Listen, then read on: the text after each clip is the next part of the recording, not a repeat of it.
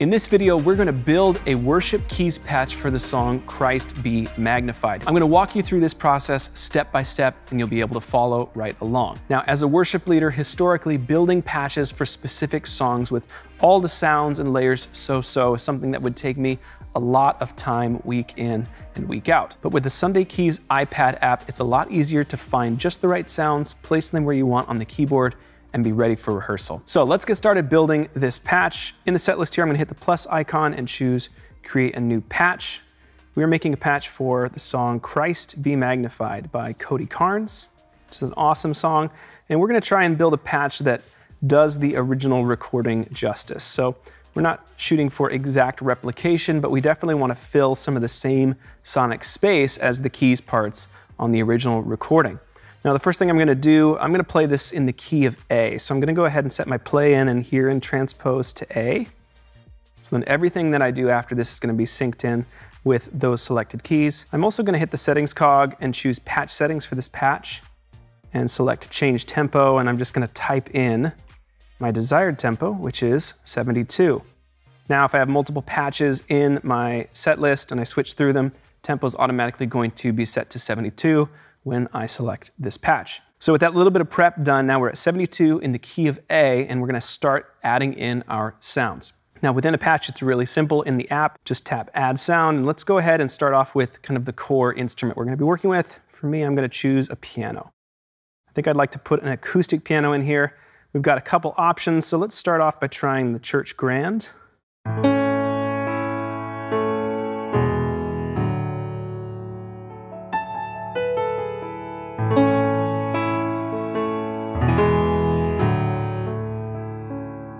Okay, that sounds pretty cool, but it's maybe a little bit too roomy or spacey. So I think I want something a little bit tighter. So let's bring in the SK grand, replace that sound, and try this out.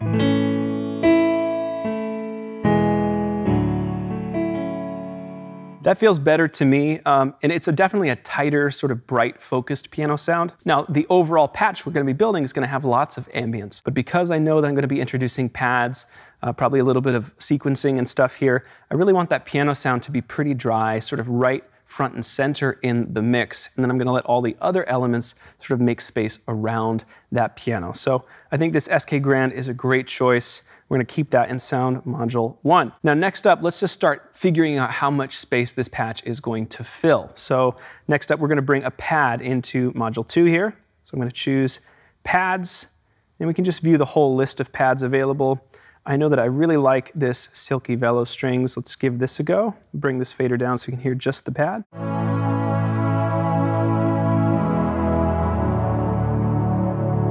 Okay, and then as I bring my mod wheel up, this pad is gonna get a good bit brighter.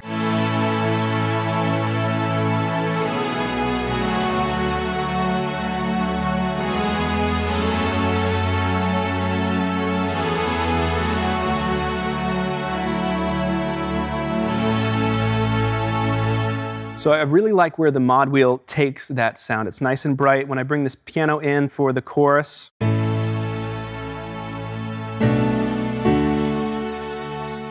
think that those things blend really nicely together. But what I'm not quite as big of a fan of is the pad at the mod wheel down position. It's maybe still just a little bit too bright for where I know I want to start this song, which is pretty subtle. So what I'm going to do is tap into settings for this sound, choose the mod filter tab. I'm going to bring down the minimum value. This means that the mod wheel is actually going to be able to make that sound a little bit darker in the down position. So let's hear how that sounds. Maybe even a little bit more. There we go. So now all that top end has been rolled back by the mod wheel, and I can start with just some warm low and low mid range frequencies from the pad. So now together, I think these are sounding pretty great. So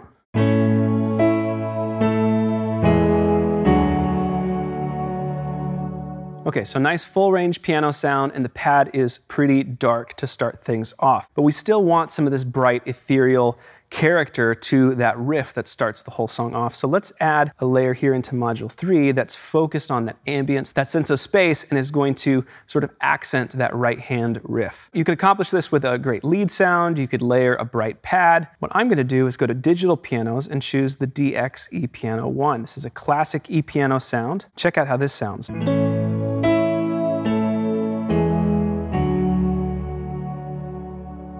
Okay, so the DX ePiano 1 is a classic synth preset from a vintage FM synthesizer.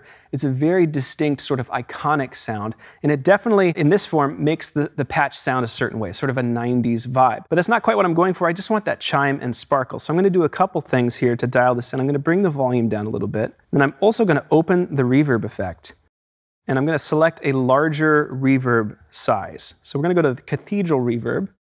I'm going to bring down the dry mix and bring up the wet mix. Let's hear what difference that made.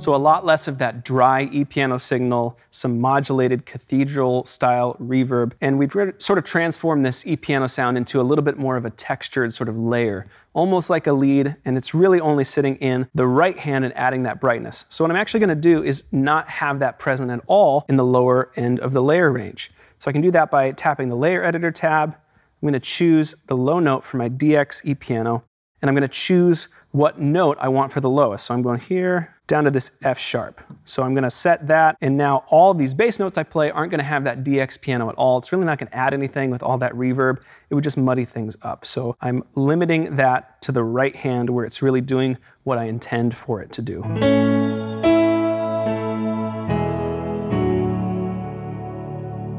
Nice. Okay, so now the pad's filling space, the DX ePiano is adding sparkle, and the piano is carrying the core of the song. So I'd probably start off the song right here, and then I'd move the mod wheel up to add some brightness and intensity as we go. But I want to fill a little bit more space, both in the low end and add some more melodic complexity, some more little polish and texture to the right hand. So we've got 2 more sound modules to fill. Let's start off by bringing in a sequence element. So I'm going to go here to ARPs and sequences, and I'm going to choose the simple worship sequence. Now by default, this is programmed in the key of C, and it's kind of doing its own specific thing. So what I'm going to do is open up the sequencer. I'm going to choose presets and just load the default. So now I can program a sequence to do whatever I want it to do. So let's play around with this and come up with a little bit of an idea. I'm thinking something that's just sort of just filling some space with a good bit of ambience. Yeah, that's definitely what I want to do. So I'm going to play this riff, and I want the sequencer to actually output this for me. So what I'm going to do is just go ahead and learn this. So I'm going to set my input notes, and then I'm going to play my sequence that I desire, and I'm going to repeat this for every note that I want to trigger it. So right there to D. And I think this is going to be a really simple sort of background component. And I'm going to add one more to my 6 chord. Okay, so now we can stop MIDI learning. I'm going to set the steps to match. Since I only have 4 steps in that little riff, I'm going to bring steps in the sequencer down to there as well. I'm going to set the velocity to about 80%. Now let's hear how that sounds. Okay, so I'm going to bring the subdivision up to 1/16.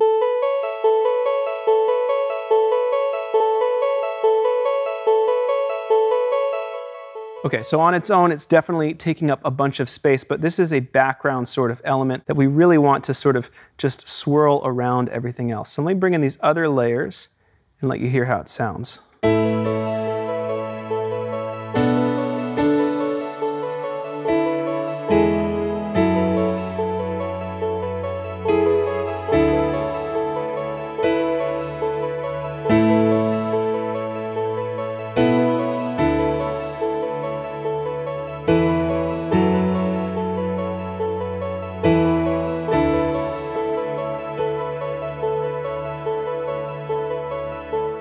So I mentioned that I want this sequence to sort of swirl around the other sounds. So one other thing I'm going to do real quick is just open up the flanger effect here and replace it with an instance of tremolo.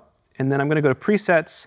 One of my favorite presets here is just this slow auto pan. So I'm going to apply that. So what this is going to do, the tremolo effect is actually just going to move the sound left and right in the stereo image very slowly over time. So the sequence is just going to be sort of swaying back and forth. And this is just creating more space for the core instruments. It's never going to be sitting right in the center. It's always going to have this sense of motion. So here's what that sounds like. And you'll just hear the sequence moving back and forth. It's a subtle difference, but it really helps if you're playing in a stereo room to add some width to those sorts of background elements. Okay, the last thing we're going to do is take up a little bit more space in the low end. We're not replacing the bass player in the band, but we can enhance what they're doing and also sort of beef up the low end as it blends in with our pad sounds. So I'm going to go to Module 5, Bass, and load in the sub bass. Bring the volume down just a little bit so it's not overpowering. And here is our patch all together. We're going to start off kind of subtle.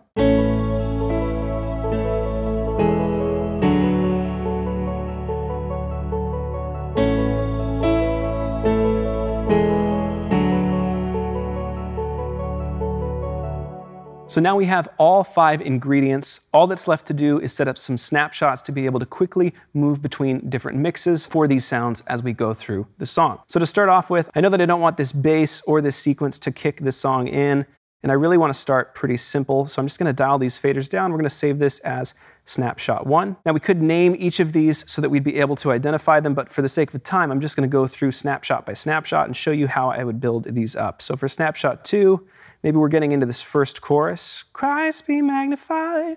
It's probably the first time I want that sequence to poke out just a little bit in the mix. So something like this.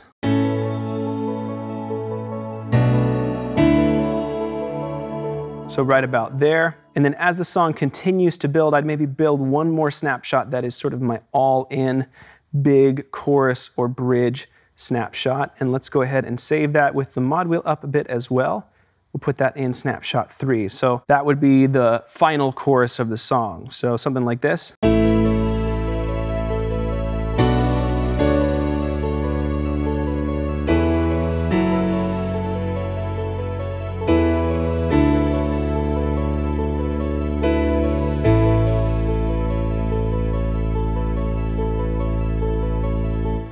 So in just a few minutes, I think we've done a great job of filling about the same amount of sonic space as you'll find on the original recording. We've got 5 layers that are intentionally chosen to do one specific thing each. We've set the layer range of 1 or 2 of these sounds so that they're only present where we need them to be on the keyboard. And we've got some snapshots in place so we can quickly navigate through the important moments of the song without having to scramble to grab a bunch of faders or buttons in just a couple of seconds. So once we've got this patch dialed in and feeling good, we can use it in this set list inside of the Sunday Keys app, but it's also important to export this patch so we can use it in any future set lists we'd like as well. So we just select the settings area for the patch, choose export, and then we can save it to our user library. Then the next time we want to pull it into any of our set lists, it's ready to go. I've already got a folder inside of my user patches called Song Patches, so I'm going to go ahead and save this patch there as well. So now I've got this patch in this set list, but if I ever wanted to create a new one, I could just tap Create New Set List. I can name it whatever, maybe next week. Now I can go back to Add a Patch from the library, choose User Library, Song Patches, and right here, ready to go, is the patch we just made, ready for our next set list. I hope that you guys enjoyed me breaking down the process of making a patch for a specific song from scratch, and I hope you can tell that it's pretty easy to do so inside of the Sunday Keys iPad app. If you'd like to see more videos like this one, check out the links in the description. We've done this format before, and we'll also have more info on how you can set up an iPad-based keys rig for your own church. Be sure to subscribe so you don't miss our next video. Thanks for watching.